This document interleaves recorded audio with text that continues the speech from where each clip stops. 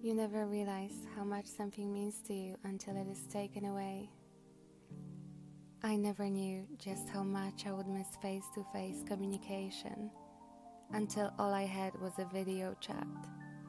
Wishing for alone time and peace turned into missing the noise of a crowd. Because the only voice I can hear now is my own. Now I'm just here, coping, occupying my busy mind with creative ways to silence the overwhelming longing for raw connection, trying to make the loneliness feel more like solitude. And on those days when I just cannot handle the voice in my head anymore, and everyone else's life seems so unrealistically perfect, I find myself going back into a welcoming corner of the internet with stories inviting you into people's hearts. And once again, I feel connected.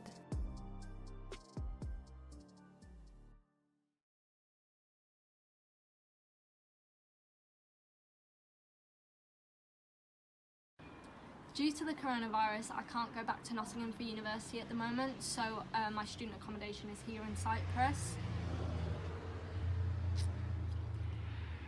I can't taste that at all. I still am suffering with no taste and smell after 3 months, which is quite hard because especially at Christmas time when I couldn't taste my Christmas meal, which I love because my mum does it so nice.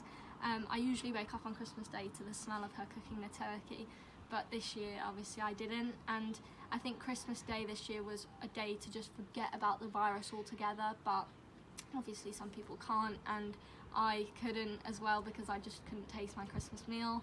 And I also got a lot of chocolate in my stocking which I couldn't taste, which was quite sad. Most students are asymptomatic, but some of us did get symptoms, which was, surprising because you'd think that you're healthy, you just wouldn't. But I only had the other symptoms for about 2 weeks, but obviously my taste and smell, that's persisted until now. I'm hoping to get it back in the new year, but I'm not sure with the new strain. I am a bit cautious about going back to the UK, and because I just don't want to get it again and have no taste and smell again. I don't know how it works, but I think I'm more worried about my flatmates than getting it because they haven't got it, so they don't know how hard it'll be. I mean, they might be asymptomatic, but who knows. I'm just really hoping to get it back in the new year.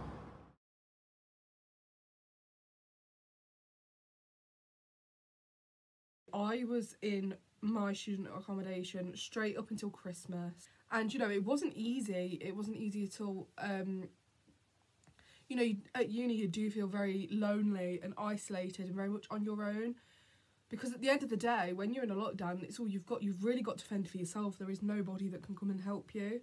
So you've got to get up, you've got to get dressed, you've got to make yourself ready for it. Whereas if you went in person, you have to do that in order to learn. Whereas at home, you can literally just do it from bed. So prior to COVID, I already did struggle with mental health problems. It did enhance it. It does take time for me to adapt to things, and especially with something like anxiety, it's like you've got to know what you're doing at all times, because if you don't, then it's just going to stress you out. My lowest point was probably the beginning of lockdown 2, the shock of everything closing, everything going back to fully online but partially, and you just feel like you're all over the place. My friends and my family were my biggest support network.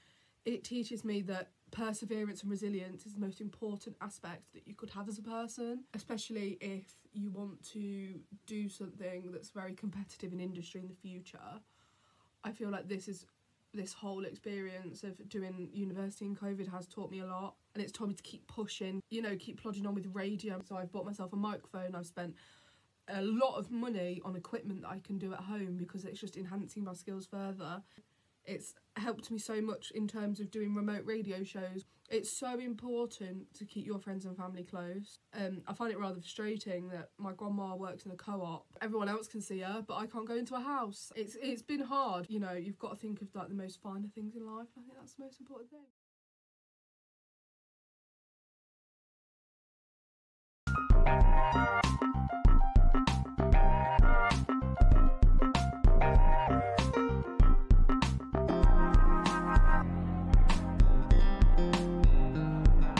Well, to be a student in lockdown is very challenging. Now it's online, so you're literally at home and obviously studying. To be happy in my own company just means I can be free to do whatever I want. No one can tell me, oh, you can't do this, you can't do that. I customise my hair.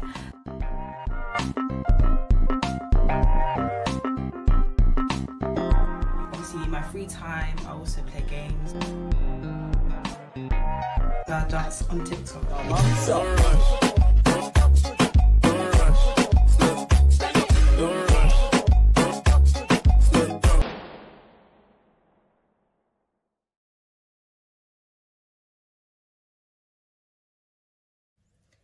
Since September, I've now been back in England.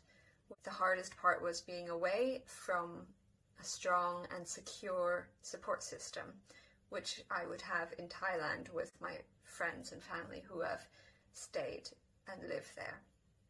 Home comforts are something I rely big on. However, of course, I don't have everything that I could have that remind me of home. However, I've been creating the feeling of homeliness through little trinkets, such as having little Polaroids from trips to like countries that I went to with my family that will feel very much like home, as well as even my mask. I bought it in Thailand, made of the typical touristy Thailand material that you'll find, which has been very comforting, being able to wear it and feel safer whenever I am outside.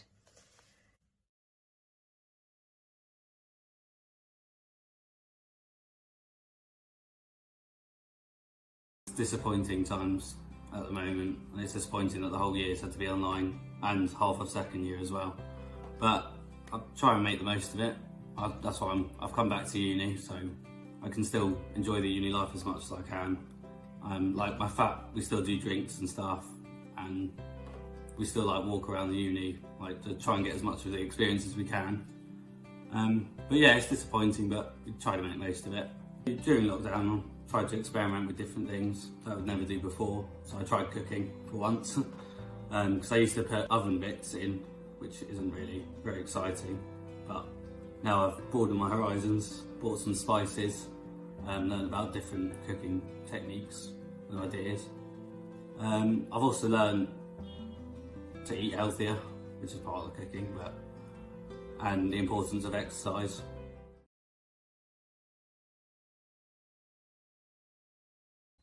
Hiya, this is the UK's lockdown number 3, and I'm going to bring you along in a day in the life of Olivia in lockdown.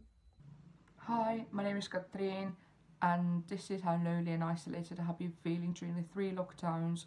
During this 3rd lockdown, I have ordered and received multiple parcels full of self-care and beauty products. Investing in such items have lifted and lightened my mood during these dark times. During Christmas, my birthday, and New Year's Day, it was like emptiness was taking over me and loneliness comes along with it. All my friends and family live in a teeny northern European country called Estonia. Getting dressed up and doing my makeup to either go to the supermarket or go on my daily walk, the only other sources of entertainment than my phone and Netflix, have uplifted my mood and mental well-being drastically.